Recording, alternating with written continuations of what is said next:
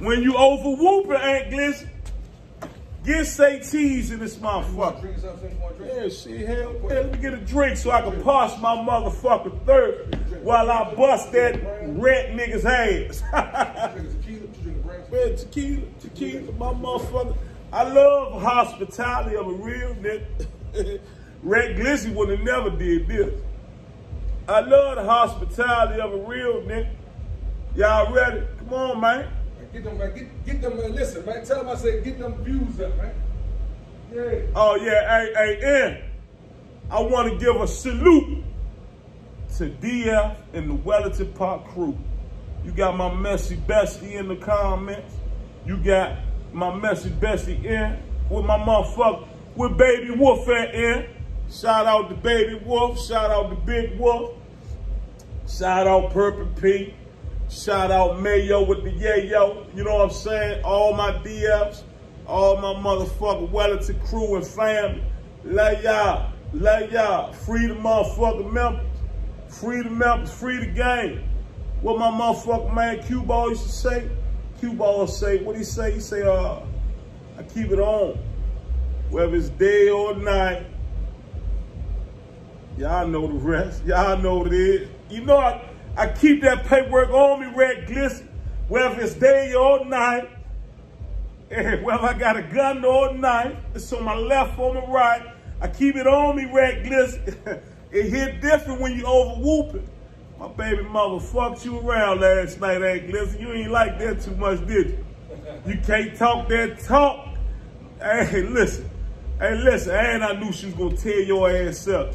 And I call myself a clever motherfucker. But Rat Glizzy, I ain't gonna lie to you. You's a clever sidestepping, you's a clever conniving Mickey Mouse motherfucker, you. You's a clever conniving Mickey Mouse. And I respect the way you try to pivot and sidestep and make all these motherfucking false narratives up. And it don't ring. When it rings, stop. Oh, nah, don't worry. I'm gonna hit that. Don't you worry. And when you make all these false narratives, you know, when you it's about what you want. You want a drink like that? Yeah, there we go. Bro. There we go. When you make all these false narratives, Rat Glizzy, and you pivot and you try to sidestep, because they say even a rat would chew his own foot off to get himself out of a trap. Rat Glizzy. Who can this be?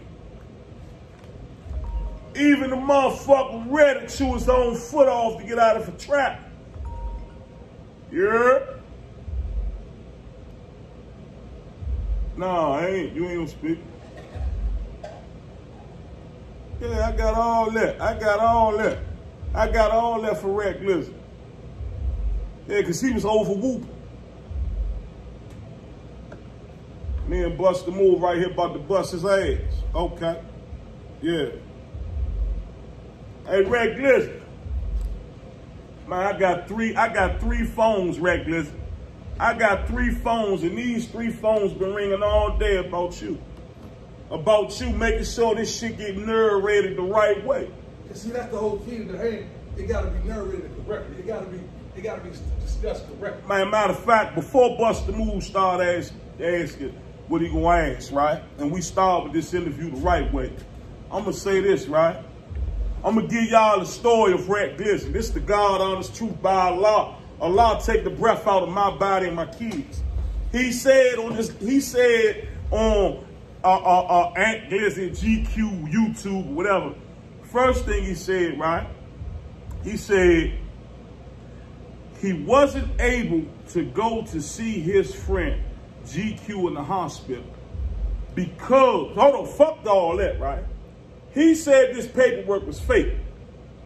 Aunt Glizzy, Rat Glizzy said that this shit was fake. Then when he realized I saw showing, see, I gave out little testers. Because I wanted to see who's going to stay real, who's going to stay loyal to a motherfucker that slanders and talks bad about him. I wanted to see. I said, I want to see how many of these niggas that claim they don't respect the motherfucker that slander and backbite people, how many of them going to stay real and how many of them going to sit there and try to use the information I gave them to try to buy a friend out of Rat Glizzy. And they showed me. They showed me their true colors. Guess what? Guess what? I don't like hot sauce. I don't like hot niggas. I don't like hot dogs. I don't like hot summer days, right? Because guess what? All that shit hot, right? And Red Glizzy, you was smoking, nigga, right? But here it is, right? I'm gonna give y'all the story. He said the shit wasn't true. Then he turned around when I got to showing the motherfucker documentation, right? He said, oh, I can explain it. Now he running around all these different platforms, right? Trying to explain why the fuck him and GQ name is in this motherfucking paperwork.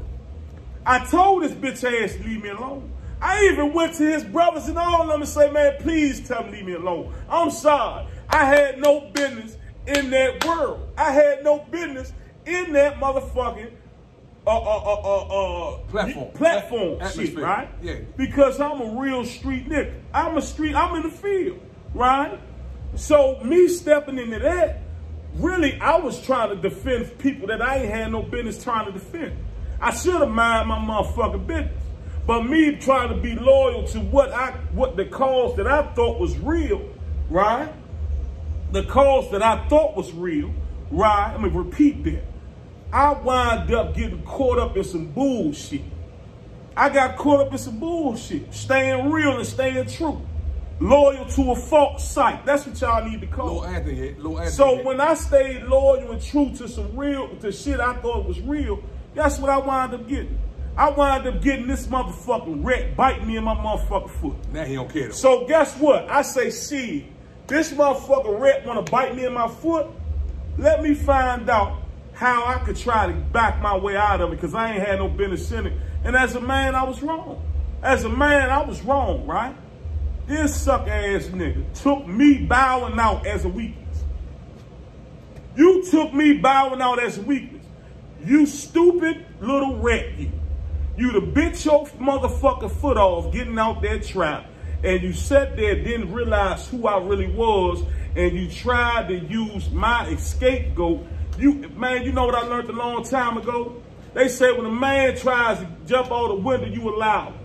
You don't back him into no corner. Now you back me into a corner, I'm gonna show you who I am. Number one, you talked about my baby mother. My baby mother, little brother, is the one that exposed you and GQ. If it wasn't for my baby mother, little brother, you and GQ would have still been running around here waiting to testify on somebody. Somebody would have broke the law around one of you hot niggas, man. And you niggas would have sat there and you niggas would have motherfucking took them niggas down because of what you knew, right? Now let's go to the story of Red Glizzy and the Mickey Mouse Club, right? I'm gonna start off with this. Second. Hey, Jordan, you don't know a nigga that's gonna come down here playing the game. Shut your bluffing ass up, little man. Anthony. Fuck Red Glizzy. Look, hey, listen, we ain't even talking to Red Glizzy. Hey, Red Glizzy, fuck you hot nigga. We don't talk to Rex, nigga. Nigga, I'm gonna say what I'm gonna say.